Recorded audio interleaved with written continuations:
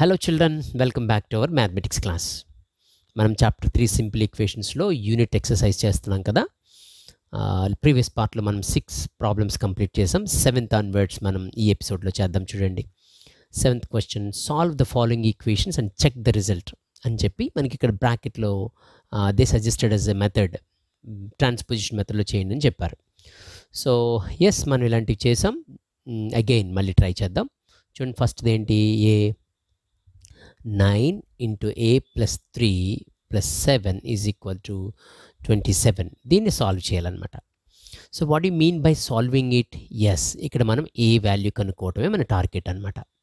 So ఎట్లా కనుక్కుందాం మరి? ట్రాన్స్పోజిషన్ మెథడ్ అన్నారు కదా, అందుకని మనం ఏం చేద్దాం అంటే again we write the equation 9 into a plus 3 plus 7 is equal to 22 అని రాద్దాం. ఇప్పుడు ఒక్కొక్క టర్మ్ని మనం మీ యొక్క రైట్ సైడ్కి అంటే ఆర్హెచ్ఎస్కి మనం షిఫ్ట్ చేస్తాం అనమాట, ట్రాన్స్పోజ్ చేస్తాం అనమాట. చూడండి, 9 into a plus 3 is equal to 22 minus 7. First plus 7 అవతలకి వెళ్ళింది అనమాట. సో ప్లస్ 7 minus 7 అయింది. So 9 times a plus 3 is equal to 22లో 7 తీసేద్దాం, 15 కదా మరి. ఓకే, 15. నా ఇక్కడ 9 అనేది మొత్తం a plus 3 అనే సెట్ అంతటిని మల్టిప్లై చేస్తుంది. సో అట్ వన్స్ మనం ఆ 9 అవతలికి షిఫ్ట్ చేసేస్తే మనం a plus 3 ఈజ్ ఈక్వల్, ఇక్కడ మల్టిప్లై చేస్తుంది కాబట్టి LHS వైపు మల్టిప్లై చేస్తుంది కాబట్టి RHS వైపు అది డివైడ్ చేస్తుంది. 15/9 అవుతుంది అనమాట. ఓకే, అండ్ నా one more term is left this side, plus 3 ఉండిపోయింది. దాన్ని కూడా మనం అవతలికి షిఫ్ట్ చేసేస్తే a is equal to 15/9 minus 3 అవుతుందన్నమాట. చూసారా ఎలా చక్కగా 1/1 మనం వాటిని మనం ఎలిమినేట్ చేసుకుంటూ వచ్చాము. It's not elimination but shifting to other side. So now all we need to find what is 15/9 minus 3. So కేర్ఫుల్గా చేసినట్లయితే మనకు వస్తుంది చూడండి, అంటే 15/9 minus 3/1 అని రాద్దాం. ఓకే, 9 1s are 9 కింద కదా డినామినేటర్స్. నా 1 15s 15 minus 3 9s 27. Good. So now what we are having minus 12/9. 15 నుంచి 27 తీస్తున్నాం అనమాట. 27 నుంచి 15 తీయడమే, డోంట్ వరీ, కన్ఫ్యూజ్ అవ్వకండి. 2 1 1 2. కాకపోతే ఇప్పుడు చిన్న నెంబర్ నుంచి పెద్ద నెంబర్ తీస్తున్నాం కాబట్టి మనకి నెగిటివ్ ఎక్కువ మిగిలిపోతాయి కదా, -12 అనమాట. -12/9.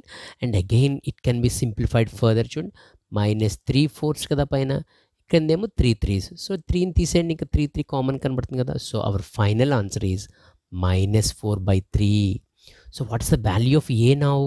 ఏ ఈజ్ ఈక్వల్ టు -4/3 అనమాట. దీని సొల్యూషన్ చెక్ చేద్దామా? చెక్ చేయమన్నారు కదా, మరి చెక్ చేయడం కూడా మనకి చాలా అవసరం. కొన్నిసార్లు అడిగితే మాత్రం తప్పనిసరిగా చేయాలన్నమాట. చెక్ చేయడం అంటే ఏంటి? మనం ఇప్పుడు again we take the entire LHS, ఇదంతా తీసుకుందాం. LHS తీసుకుని ఏ ప్లేస్లో మనం వచ్చిన నెంబర్ని సబ్స్టిట్యూట్ చేసి చూద్దాం. తీసుకోండి LHS, come on, LHS is equal to, ఇక్కడ చెక్ అని రాయండి, చెకింగ్ అనమాట. 9 into a plus 3 plus 7. ఇప్పుడు ఏ ప్లేస్లో మనకు వచ్చినటువంటి -4/3 సబ్స్టిట్యూట్ చేద్దాం. ఎస్, కొంచెం టఫ్గా ఉంటాయి, ఈ రేంజ్లో ఉండాలని మీరు టఫ్ సమ్స్ ఇస్తారనమాట మీకు. చూసారా, మనం ఏ ప్లేస్లో మనకు వచ్చినటువంటి ఈ ఫస్ట్ క్వశ్చన్లో ఇది ఉంది. ఏ ప్లేస్లో మనకు వచ్చిన ఆన్సర్ని ఇన్సర్ట్ చేసి చూస్తున్నాం అనమాట. Will it fit are not అని చూస్తున్నాం. సో నౌ 9 times, ఇప్పుడు లోపల చూడండి, -4/3 plus 3/1 అన్నట్టు 3 ఉంది కాబట్టి అగైన్ మన పాత పద్ధతి ప్రకారమే. ఓకే, 3 1s are 3 కిందన, 1 into -4 -4, 3 3s are 9 plus 7. Now 9 into -4 plus 9 plus 9 అంటే 5, 9 నుంచి 5 సబ్ట్రాక్ట్ చేస్తాం అనమాట. 5/3 ప్లస్ 7 అనమాట. చూడండి, ఇక్కడ 3 times 3 will give you 9. That's why ఇక్కడ చూడండి 3 5 ఉన్నాయి కదా, 3 5s 15. కేర్ఫుల్గా అబ్జర్వ్ చేయాలన్నమాట. 3 5s 15 ఉంది ఇంకా అక్కడ. So 15 plus 7. Okay, so 15 plus 7 is equal to 22, which is our RHS. మన RHS 22 కదా మన సమ్లో. చూడండి వచ్చేసింది, చూడండి RHS సరిపోయిందనమాట. మనం కనుక్కున్నటువంటి వాల్యూ, ఏ వాల్యూ -4/3 అని కనుక్కున్నాం కదా, అది కరెక్ట్ సొల్యూషన్ అనమాట. బికాస్ LHSలో పెట్టి చూసాం, RHS వచ్చేసింది. So it's a right solution for hour equation. So నేర్చుకోండి, ఎంత టఫ్ సమ్ అయినా మీరు చేయాలి. Okay, good. బి చేద్దాం చూడండి. 25 equal to 18 minus 7 into B minus 6 అని ఇచ్చారు మనకి. ఎలా సాల్వ్ చేద్దాం దీన్ని? ఓకే, చూడండి ఇక్కడ మనం వేరియబుల్ ఎటుందో చూడండి ఈసారి.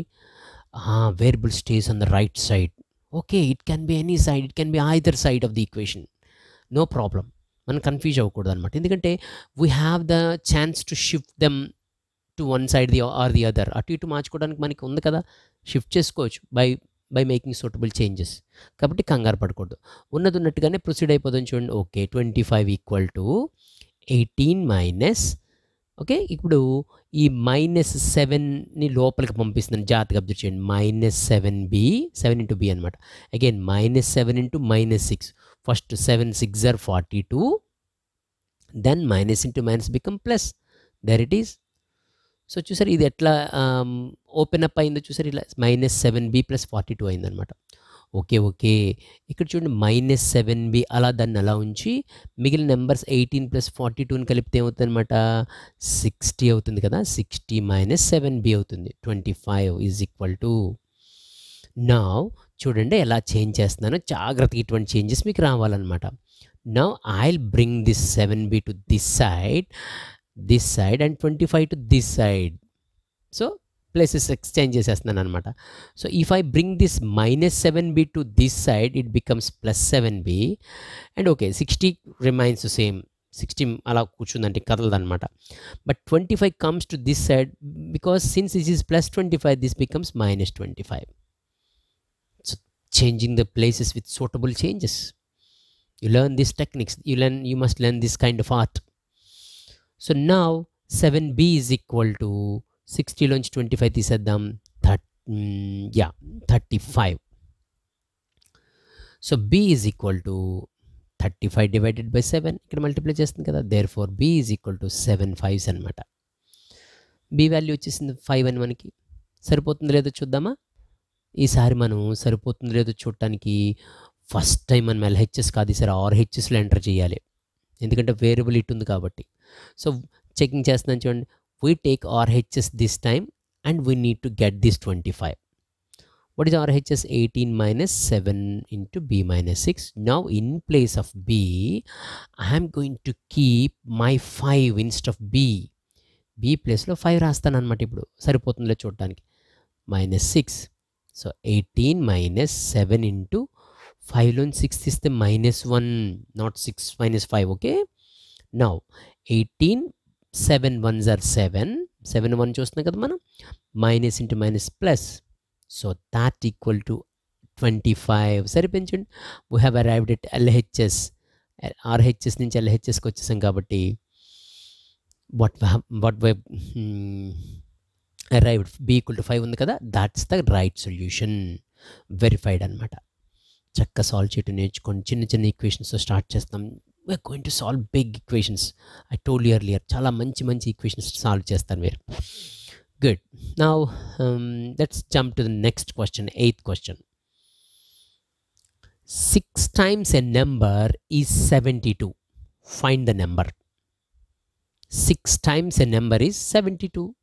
దాన్ని మనం చక్కగా ఒక ఈక్వేషన్ ఫార్మాట్లో రాద్దాం చూడండి. ఒక నెంబర్ ఉందంటే దానికి 6 టైమ్స్ అంటారు. లెట్ దట్ నెంబర్ బి, ఆ నెంబర్ ఎక్స్ అనుకుంటే let number equal to let that number B X అనుకుందాం. Therefore according to the problem 6 times x is equal to 72 అనమాట. అంతే. ఇది ఫ్రేమ్ చేయటం రావాలి మీకు. ఆ నెంబర్కి 6 times అంటే 6 పెట్టి మల్టిప్లై చేయటం అనమాట.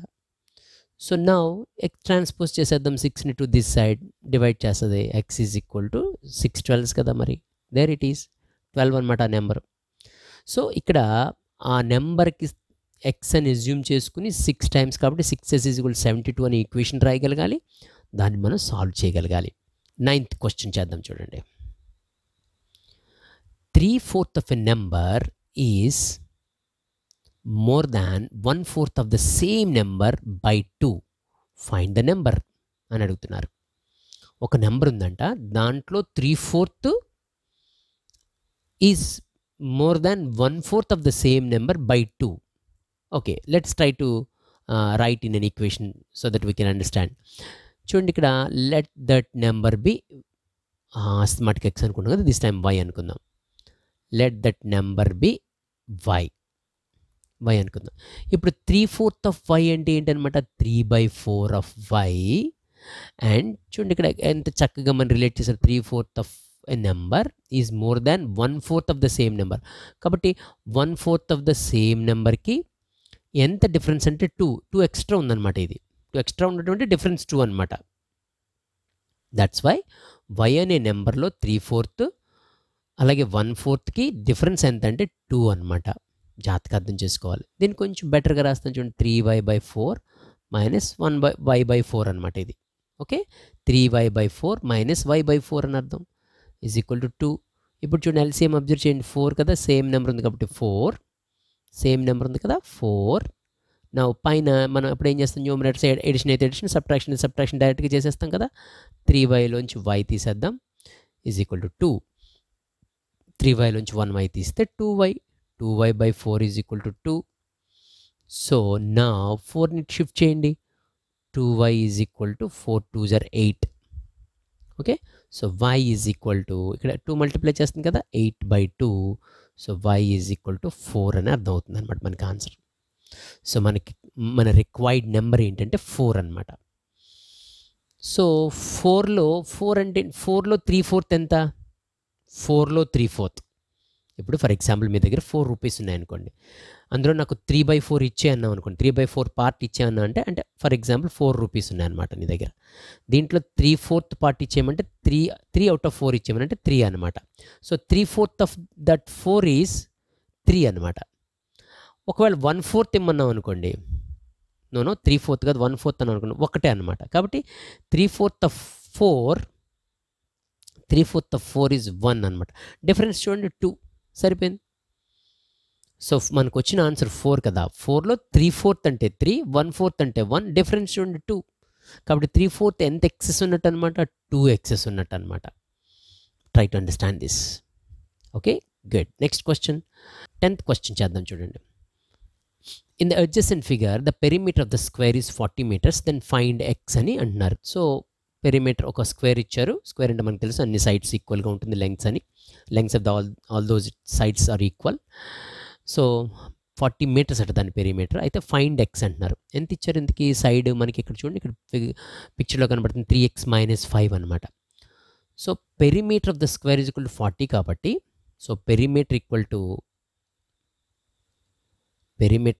40 కాబట్టి 40 meters కాబట్టి, there four it's side is equal to, side ఎంత అవుతుంది స్క్వేర్ది, 4 ఈక్వల్ కదా మరి, అందుకని 10 అవుతుంది అనమాట. అంటే 40/4 అవుతుంది, దాట్ ఈక్వల్ టు 10 meters అవుతుంది అనమాట. సైడ్ 4 10s కదా, అందుకని అనమాట ఒక సైడ్ 10 అవుతుంది. కానీ సైడ్ ఇక్కడ ఎలా ఇచ్చారు మనకి, 3x - 5 అని ఇచ్చారు. There four 3x - 5 is equal to 10 అనమాట.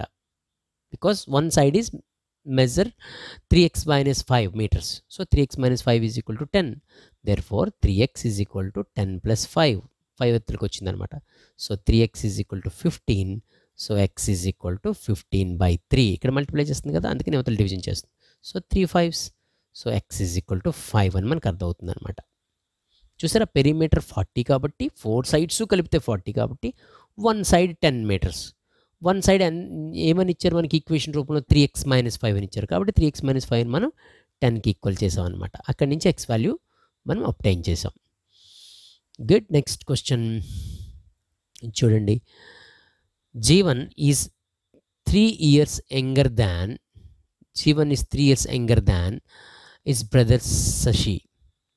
If the sum of their present ages is 19 years, what are their present ages? చూసారు, ఇక్కడ మంచి క్వశ్చన్ ఇచ్చారు. This is good question. Jeevan and Shashi ఇద్దరు బ్రదర్స్ అనమాట. జీవన్ అండ్ శశి ఇద్దరు బ్రదర్స్. ఇప్పుడు Jeevan is 3 years younger than his brother Sai. So who is younger, who is smaller now? Obviously Jeevan is smaller. How much smaller than Shashi? 3 years smaller than Shashi. So that's why మనం జాగ్రత్తగా exit చేసుకోవాలి. ఇప్పుడు వాళ్ళిద్దరు ages కలిపితే అంటే 19 years అంట. కాకపోతే వీళ్ళిద్దరు ఏజెస్ కలిపితే 19 years అంట. So what are there present ages అని అడుగుతున్నారు అనమాట. సో ఇప్పుడు జీవన్ ఏజ్ కనుక మనం చిన్నోడు కదా, మరి జీవన్ ఏజ్ ఎక్స్ అనుకుంటే శశి ఏజ్ ఎంత అవుతుంది అనమాట? x + 3 అవుతుంది అనమాట. ఎందుకంటే 3 years పెద్దోడు కదా మరి, అందుకని అలా చక్కగా ఎజ్యూమ్ చేసుకోవాలి. లేదు శశి ఏజ్ని ఎక్స్ అని తీసుకున్నాం అనుకో, అప్పుడు జీవన్ ఏజ్ని x-3 అని తీసుకోవాలి. అంటే వీడికన్నా 3 తక్కువ అన్నట్టు తీసుకోవాలన్నమాట. కాబట్టి చాలా జాగ్రత్తగా ఎజ్యూమ్ చేసుకోవాలన్నమాట. చూసారా, జీవన్ ఏజ్ ఏమనుకుందాం, ఆన్సర్ ఇలా చేద్దామా పోనీ, జీవన్స్ ప్రజెంట్ ఏజ్ చక్కగా ఇలా రాయండి. జీవన్స్ present age is equal to x years అనుకుందాం. Therefore Sashi's present age is equal to x+3 years. x+3 years అనమాట శశిస్ ప్రజెంటేజ్. కాబట్టి జీవన్ ప్రజెంటేజు శశిస్ ప్రజెంటేజు కలిపితే ఎంత according to the problem, x+3 is equal to 19 years అనమాట. 19 ఇయర్స్ అంటే x+3 అంటే 2x+3 ఈజ్ ఈక్వల్ టు 19 అనమాట. There it is, x కలిపితే 2x కదా, అదిగో ఈక్వేషన్ ఫామ్ చేసాం అనమాట. So 2x is equal to 19 - 3, 2x is equal to 16, x is equal to 16/2, x is equal to 8. What you mean by x? x అంటే ఏంటి, జీవన్స్ percentage అనమాట. There four Jeevan age ఏమో 8 years, వాళ్ళ అన్నయ్యన Shashi age ఏమో 8+3 11 years అనమాట. అవి ఆన్సర్స్, వాళ్ళ ages అనమాట. కలిపి చూడండి 19 years సరిపోయిందిగా. Some of their ప్రజెంటేజెస్ 19 years. So Jeevan age 8 years అని, శశి ఏజ్ 11 ఇయర్స్ అని మనం కన్క్లూడ్ చేయొచ్చు. 12th వన్ చూడండి. The length of a rectangle is 20 more than its width. If the perimeter of the rectangle is 100 meters, then find the length and breadth of the rectangle. Here మనకు ఒక rectangle చెప్తున్నారు. Rectangle అంటే మనకి picture idea ఉంది కదా. Here it is rectangle అనగానే మనకి width length గుర్తొస్తాయి కదా. కాబట్టి length of the rectangle is 20 meters more than it's width అట. విడ్త్ కన్నా 20 meters ఎక్కువట. ఏదెంతో చెప్పట్లేదు, just there connecting those things. But perimeter is 100 meters, కానీ 4 పక్కల కలిపితే మాత్రం 100 meters అట, 4 వైపులా కలిపితే. కాబట్టి ఇప్పుడు విడ్త్ని మనం x అనుకుంటే లెంగ్త్ ఎంత ఎక్స్ట్రా ఉంది విడ్త్ కన్నా, x+20 ఉందన్నమాట. సో అలాగే ఎజ్యూమ్ చేసుకుంటాం అనమాట మనం. అలాగే let length equal to, first breadth is equal to x అనుకుందాం. Breadth is equal to x meters అనుకుందాం. దేర్ ఫోర్ లెంగ్త్ ఎంత అవుద్ది అనమాట, x+20 meters అవుద్ది అనమాట. ఎందుకంటే విడ్త్ కన్నా 20 ఎక్కువగా అనమాట. Breadth are width what ever it may be. Okay, so now perimeter is equal to how much? Perimeter is equal to how much given? 100 meters. But what is perimeter?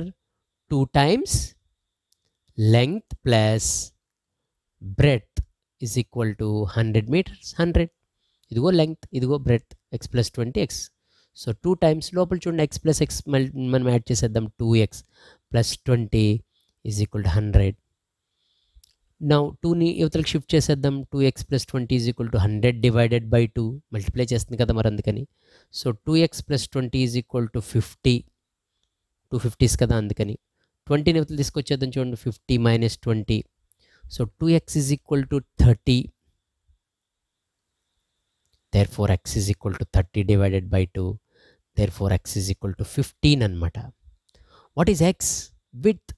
First విడ్త్ని x అనుకున్నాం కదా, లేదా breadth అనుకున్నాం కదా. There four width is equal to 15 meters. And now length is equal to, దీనికన్నా ఇంకో 20 extra ఉందంట, అందుకని 30 meters అనమాట. 35 meters అనమాట. జాగ్రత్తగా ఇలా చక్కగా ఒక్కొక్క ప్రాబ్లం అటెంప్ట్ చేస్తూ వెళ్ళండి. Okay, good. మిగిలిన సమ్స్ నేను నెక్స్ట్ పార్ట్లో చేస్తాను. Keep watching, keep learning.